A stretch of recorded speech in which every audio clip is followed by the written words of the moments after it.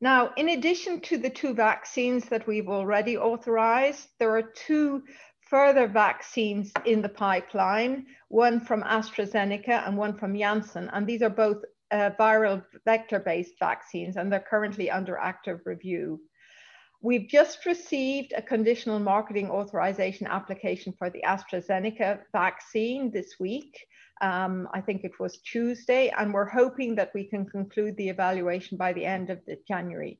The Janssen vaccine is a little bit further behind, and it's under the rolling review process. I can also tell you that more than 45 other vaccine developers have been in contact with us, and that many therapeutics are also in the pipeline, and some of these are likely to come to EMA for authorization later during the year. While we have taken every step to expedite our evaluation processes, I want to repeat that we have applied the same robust evaluation standards as for any vaccine, and ensuring vaccine safety has been our #1 priority. We're keenly aware of the huge responsibility we have to get these recommendations right to protect European citizens. Our work doesn't stop at authorization of the vaccine or medicine. We continue to collect and analyze data to ensure that the use of the vaccine is always based on the most up-to-date evidence.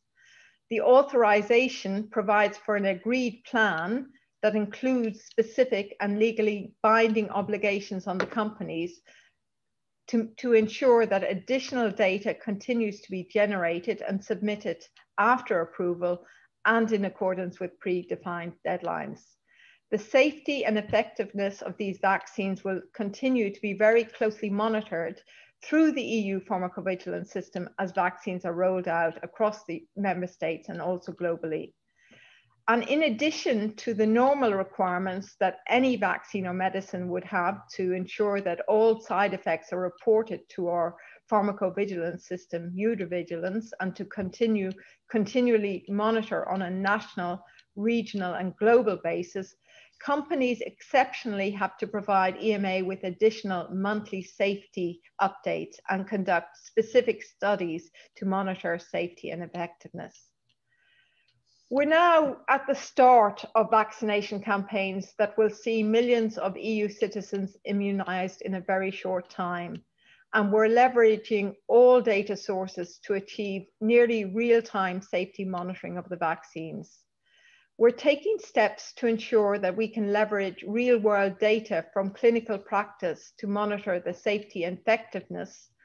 And what's also new is that in addition to the requirements that we put on the companies, independent European studies on safety and effectiveness will be conducted under the supervision of the European Medicines Agency and also the European Centre for Disease Controls. Back in May 2020, we already set up a project to establish harmonized tools to conduct specific pharmacoepi studies on COVID-19 vaccines. And at the very end of last year, we commissioned the first safety monitoring study in population groups prioritized for vaccination in at least 5 member states. And this will run between February and December 2021. Later in the year, we're planning to launch a much larger prospective safety study, which will be building on the outputs of the previous project and will span over 2 years in many more member states with a focus on healthcare personnel and risk groups that have not yet been included in the pre-authorization trials. We're also closely collaborating with the ECDC, who is leading on coordinating studies to monitor effectiveness. We're constantly reviewing our recommendations to ensure that the vaccines are used according to the most up-to-date scientific information. One example I can give you is that on the basis of additional studies, we recommended updating the product information for Comirnaty to clarify that 6 doses of the vaccine can be safely extracted from each vial, provided that appropriate syringes and needles are used. This will help to increase the number of citizens who can be vaccinated by the available stocks in member states. We're also working with the companies and national authorities to help increase production capacity in new manufacturing sites and to facilitate scale up. Throughout this crisis, we medicines regulators have reinforced our bonds with our sister agencies in other regions of the world.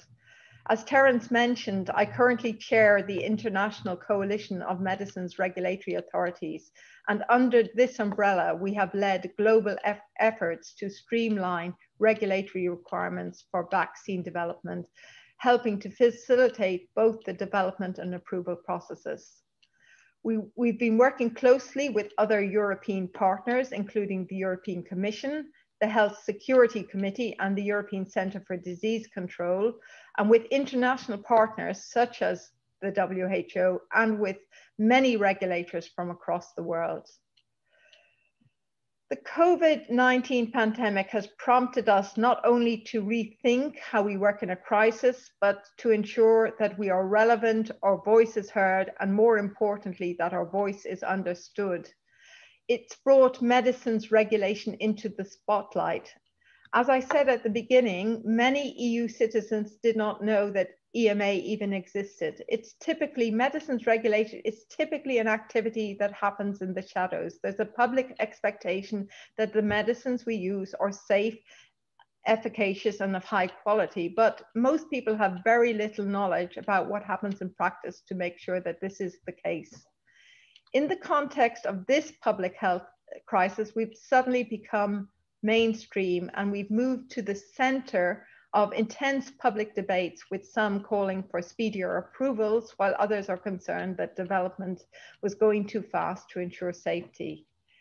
Now, this situation certainly presented us with challenges, but it was also an opportunity to make better known the contribution that we play and the contribution that we bring to public health and the important regulatory role that we have to take decisions that are based on evidence, facts, and science.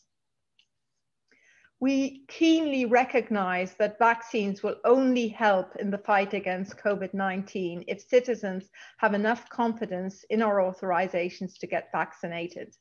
We owe citizens transparency so they can make up our minds about the vaccines based on the evidence that we communicate. So we've had to step up our communication activities. And this has been a great experience for us. We've organized 2 stakeholder meetings, public stakeholder meetings open to everybody across the world, to explain how we are evaluating and monitoring the COVID-19 vaccines and to respond directly to questions and concerns from European citizens.